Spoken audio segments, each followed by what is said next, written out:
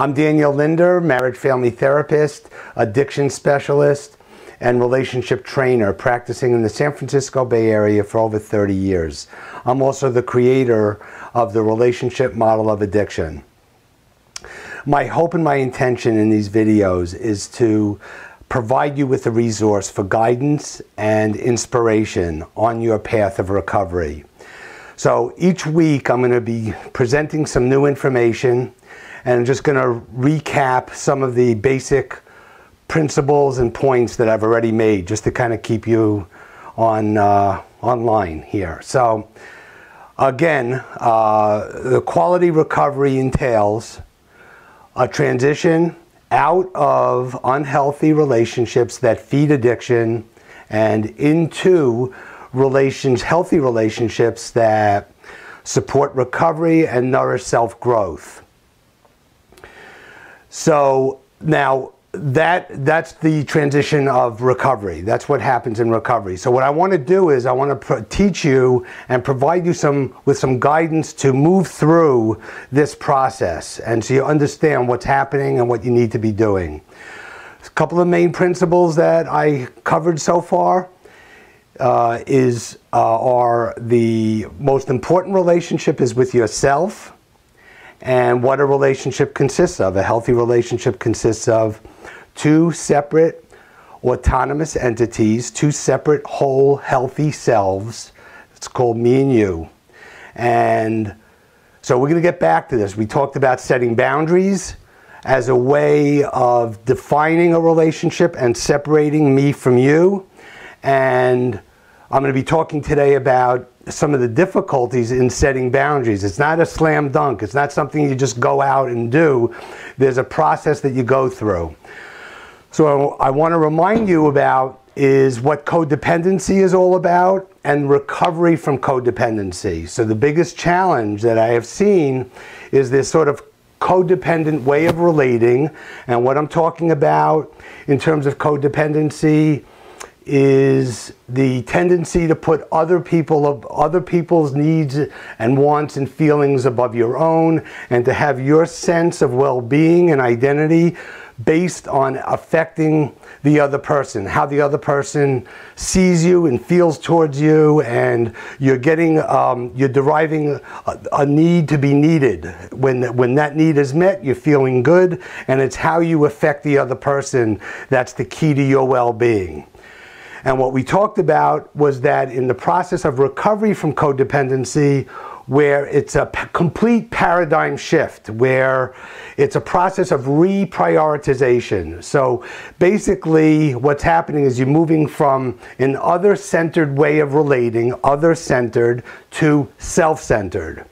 And again, I just want to quickly review this again, so make sure we're on the same page, that the healthy relationship with yourself, the most important relationship with yourself, is the key principle. And what a relationship with yourself means is that you are in touch with your experience, what you're thinking, needing, wanting, feeling, all of that at any given point in time in any relating encounter, and you make it a priority to express that so you can be known, so you can be fully present and operating from within yourself.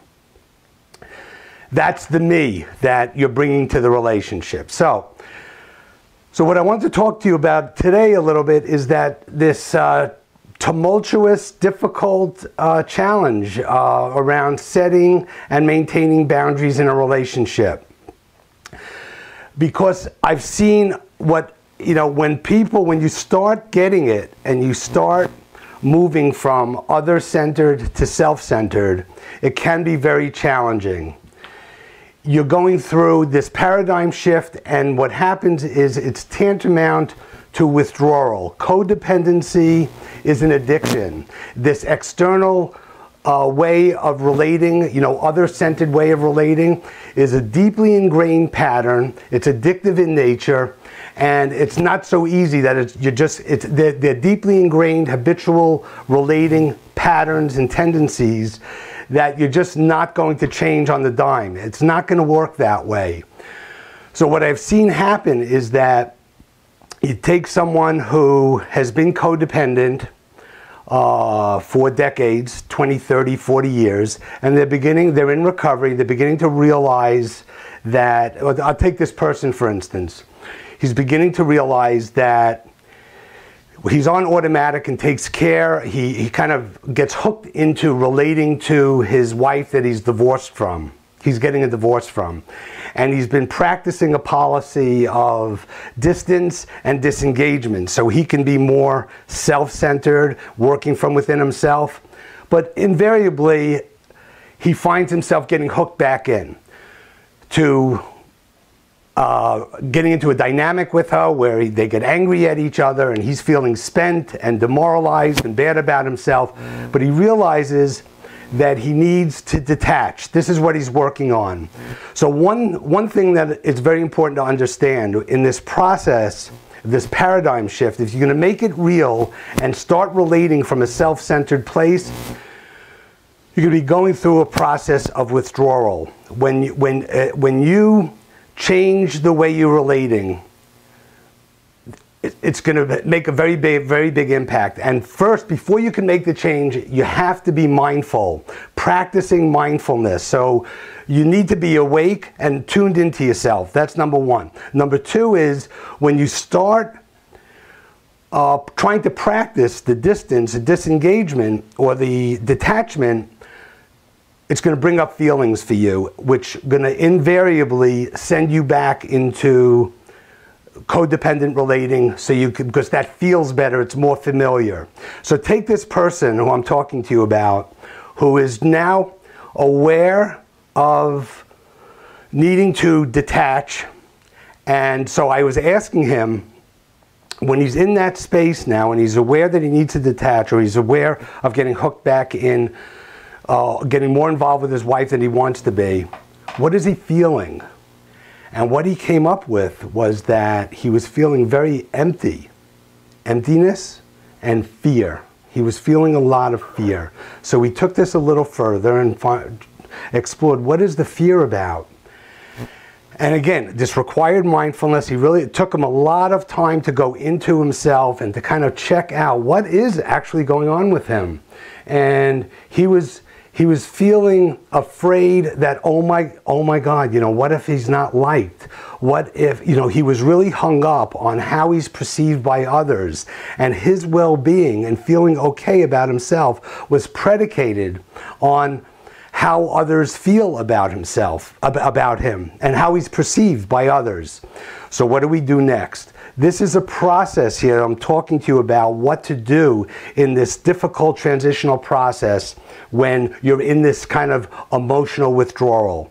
What has to happen next, and what I told this client and worked with him through this process, is remember that when I'm talking about the most important relationship is with yourself, what having a relationship is, or what one of the things that having a relationship with yourself means, is that you're in constant dialogue with yourself. You're talking to yourself from the place of awareness, and when you're having feelings come up that are uncomfortable and scary, you want to handhold yourself, talk yourself through in present time what to do, what's going on. Kind of put your arm around yourself and give yourself a good talking to about what you need to do right now, what's going on. So with this particular client, he was reminding himself, the self-talk was about reminding himself that these patterns are old, deeply ingrained patterns, that it's because he feels inadequate and worthless, and that he's learned this way of relating so that he always looks good. He's always the hero. He's always the good guy in the eyes of others, and that's what makes him feel good.